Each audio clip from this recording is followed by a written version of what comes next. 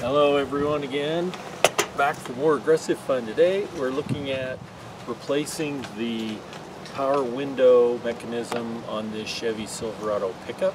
Truck's almost 17 years old, indicates that it's probably due for a few fixes here and there. So this one, that's not too disappointing. It did wear out over a certain length of time. We're going to go through and look at the electrical connections, mechanical attachments, how you take the old one out, how you put the new one in, get it all back together and make sure that it operates. It is a powered window, so there's some DC motor attachments there. We'll look at that as we tear it down and then get it all put back together. So with that, we'll get started. To begin with, there's a few screws here, not very many. There's one up in here. There's one down here on the bottom. It is the right size. So we'll take that one out, put it over here for safekeeping, and there's another one right in here. Much longer than the one from down below.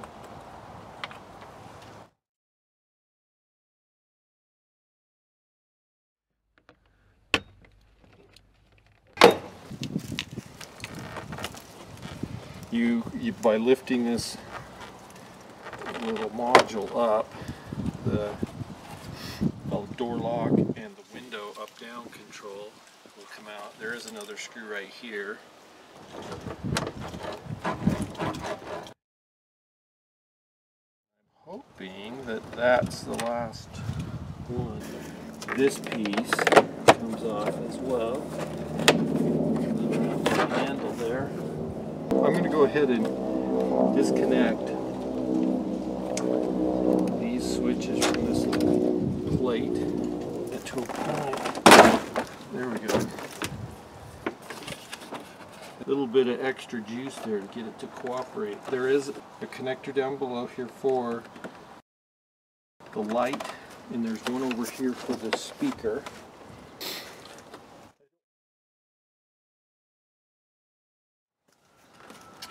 Alright, we have to have access to this opening, so you have to peel back. I don't think you have to peel back too much of this inner liner, and we don't want to. We'd like to keep it as sealed as possible. This piece right here is a part of the mechanism, and there's 1, 2, 3. Well, let's get it out, and it'll give us an idea of what we're looking at. Cut this guy open. It'll give us an indication of where those fastening points are. Make it a little bit easier to know how to take it out. So there it is. I've been amazed at the engineering that has gone into these. I had a 1972 Chevy Nova when I was in high school. It was my first car, and I had the doors open for it. I never had to replace the mechanism for the window glass, but I was inside the door panel at times and I could see what was there. And it was heavy duty linkages, metal that goes all over the place, and it's been replaced now with this cable system that is more compact. I'd never, like I said, I never did have to replace one before, but I think this makes it so much easier to do this particular job. With that, I was kind of expecting the motor to come with that, but I guess it doesn't. Now, there's also a piece here that we need to be careful of because it's what attaches to the glass. So it's this piece here. There's the bolt head for it. It's right here on the one that's installed. As soon as I get these others loose, We'll then, there's another one here. You can see it on this side.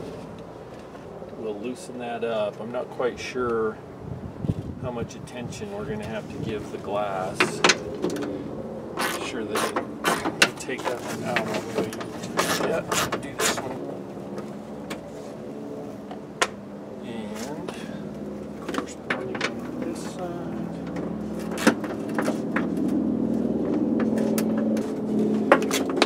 Right here is the motor. I want to take that plastic out. I don't have to. Let's try. And that one, I won't take it out all the way either.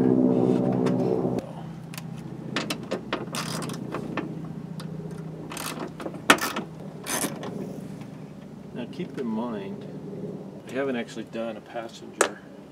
The driver's side window on this truck went bad a while back. So I have replaced it. But that was a few years ago. I'm going off of memory as far as how we're doing this. So I'm going to go ahead and loosen the glass. In order for this to come out of there, it has to be loose.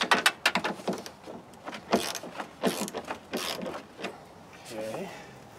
And then when this goes back in, oh look, instructions.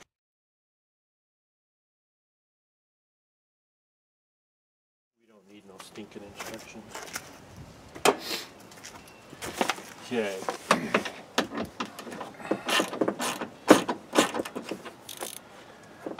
Actually though, this is a window regulator. Okay, it's looking like we've done exactly what it says to do. So we're on the right track. So it is connected. The motor can come out, and then you take the motor off, put it into this new spot, and away we go. Loose.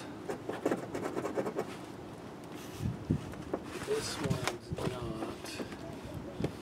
Oh, we do have to take it out.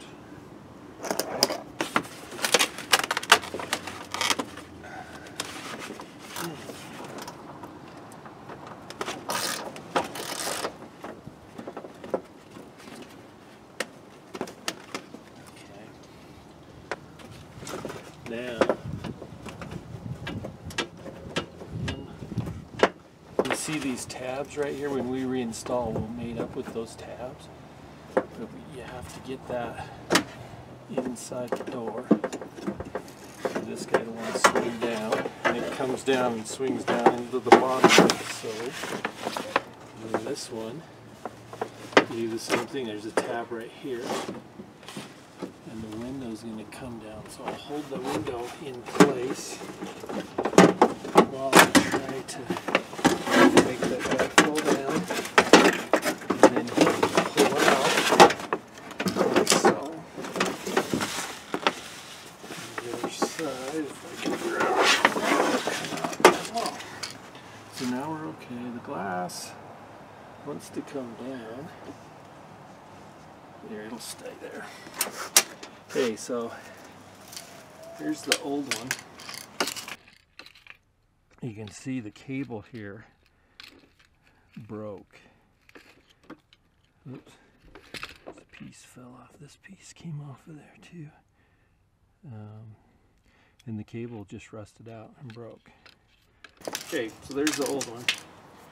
Comparing it to this new one, definitely have the right thing. And I need to unscrew right there on the motor.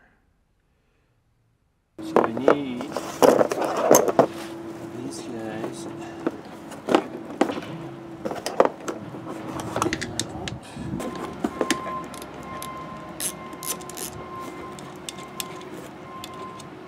Pretty easy. Just placeholders. I like that there's tension in that guy. Maybe the thing to do is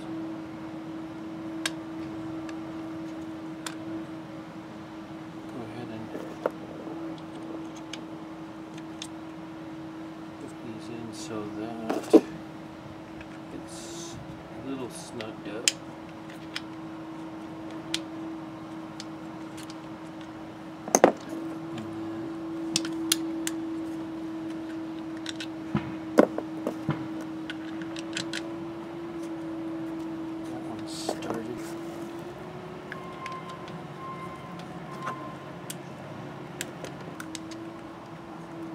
And it is feeling tight, but since I had those other two already in place, okay,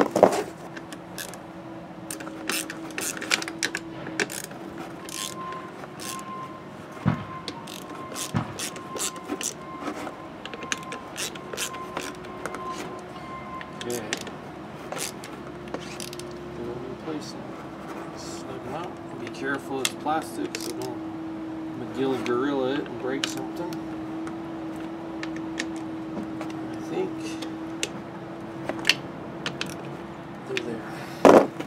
Okay, with that in place, I think I'm good to go. Here's a rubber bumper new replacement kit.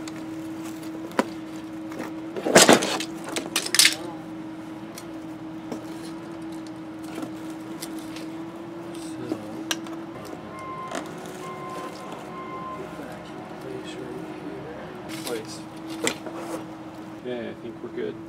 And to install, we do that in the reverse order again. So, we will make sure that these are loose.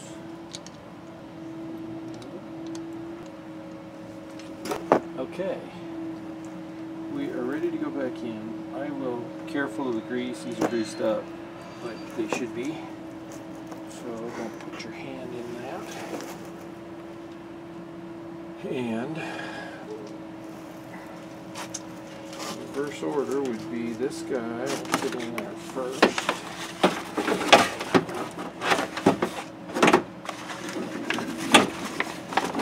Slide down into the bottom.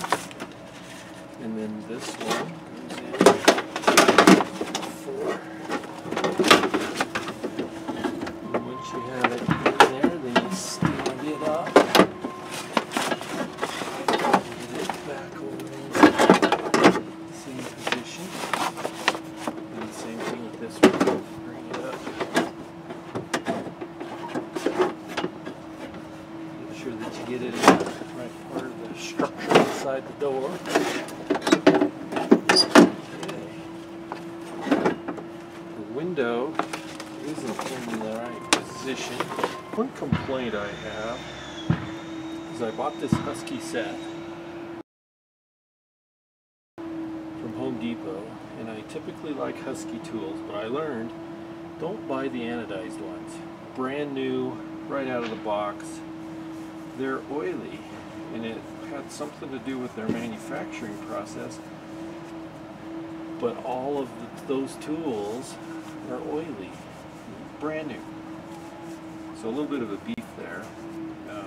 This job doesn't end up being all that dirty, except the rails are a little bit dirty. But my hands end up getting almost as dirty from the tools as they do from the job, which is kind of backwards. Okay, rant off. The window has its tabs.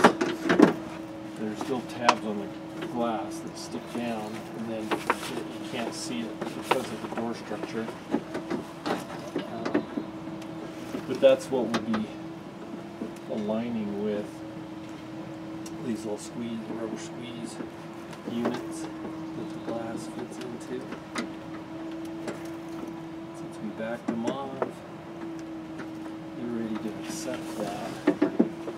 What I'll do is I will start this side, and I can push it up. You can see I could bolt it in right now. It's actually in a good place on both of these. We're in good shape.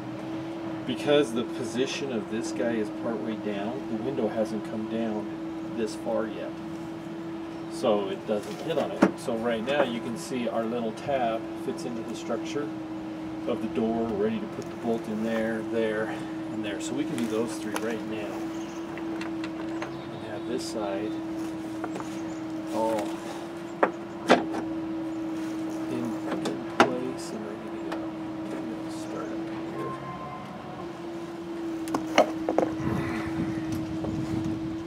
That one started.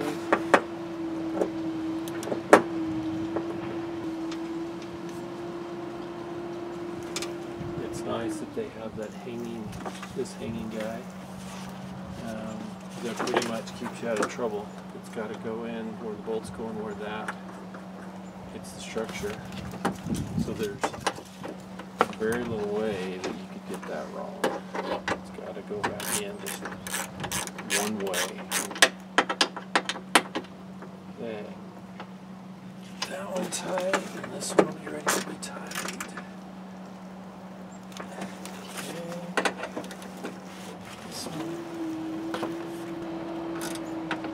If my camera angles aren't quite right.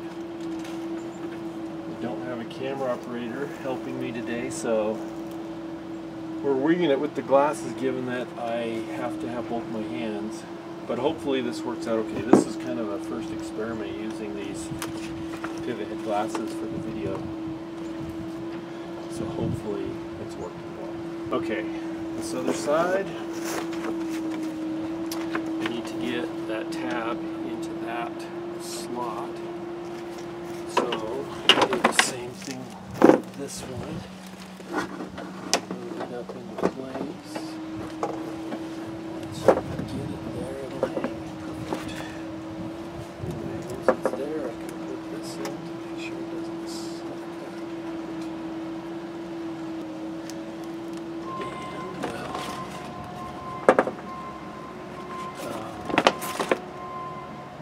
Still do the motor connector, so we're okay there. I'll do that in just a second. Okay, last bolt. It's the one we pulled through the plastic there.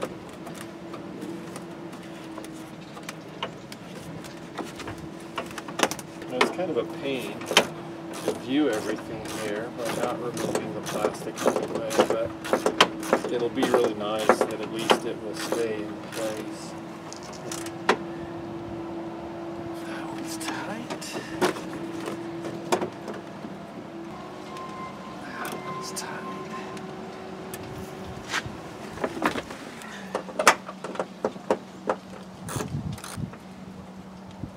That one's tight. Okay. We'll connect the motor up so we don't forget that little detail and have to tear it all apart. Connect it back in place. That one's done. And now we just need to squeeze it to the glass. If this is the right size, it's hard to see. I'm pulling the glass down now to have it seat into piece on this side. So this one's okay where it's coming down.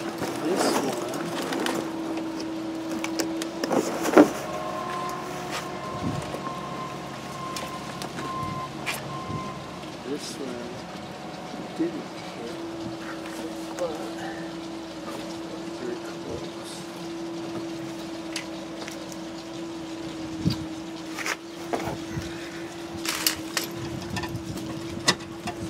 Spread a little bit.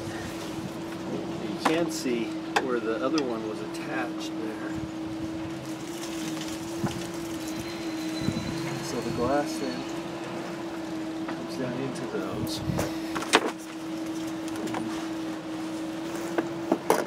Sits in there. Sure.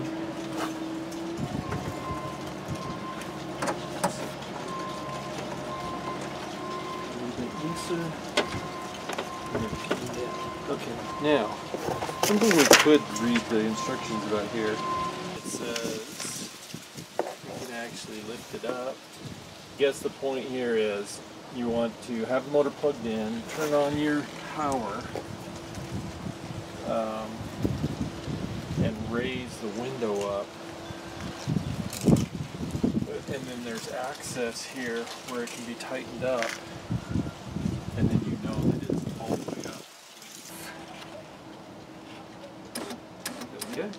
back and working. You can see this guy's pushing up. That one down in there. Hopefully you can see it is pushing up. The whole window's coming up. Okay, and that's tight.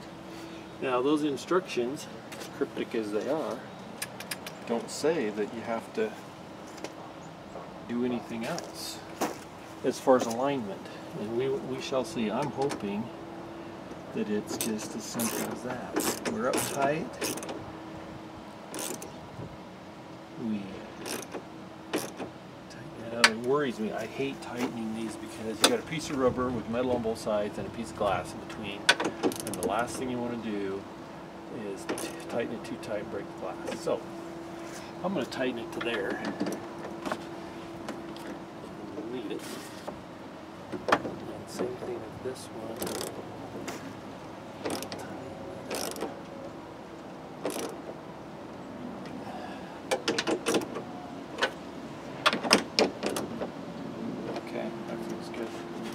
So now, everything's out of the way, you don't have any wires or anything in the way.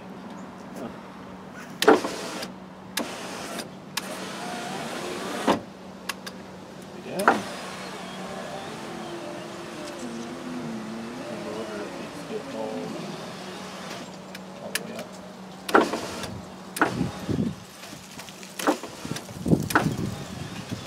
Perfect. Okay.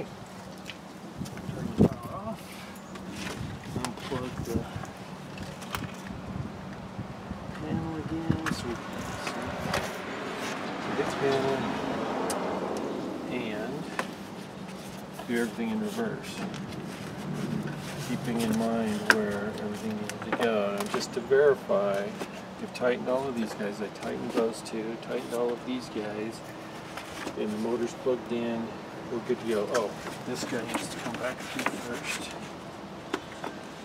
It's always nice to do that double check because I can't count the number of times that I've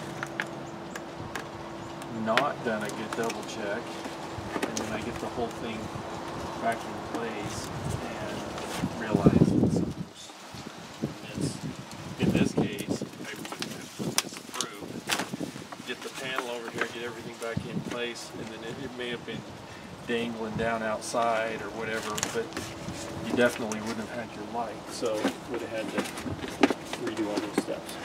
And we do not want to redo steps. Okay, I think with that, you have these handy little holes that the plastic hooks into, and hopefully it holds it in place just long enough to get the door panel back on. Okay, we have to make sure that this guy is connected down there again. I'll actually do it the same way that I did before. I had it backwards. So we're good. Now, with that in place, got all of these clips that will go back in before start sliding. So you got to make sure that you line it up. Slide into those holes. First, those two. Comes down. Oh, feels like I hit it. Right. Hopefully. Yep, it did. That's good.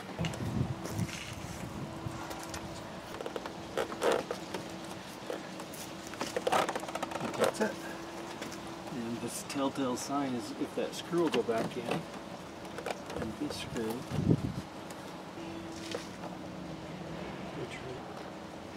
well, it tightened up good, so we're in where we're supposed to be on that. So those aren't in place. Oh, it may just be because of the plastic.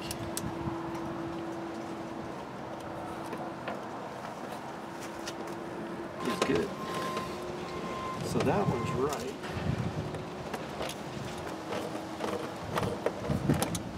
Okay. Now switches. So, and then this panel. Keep that back where it goes, or not going, we should see.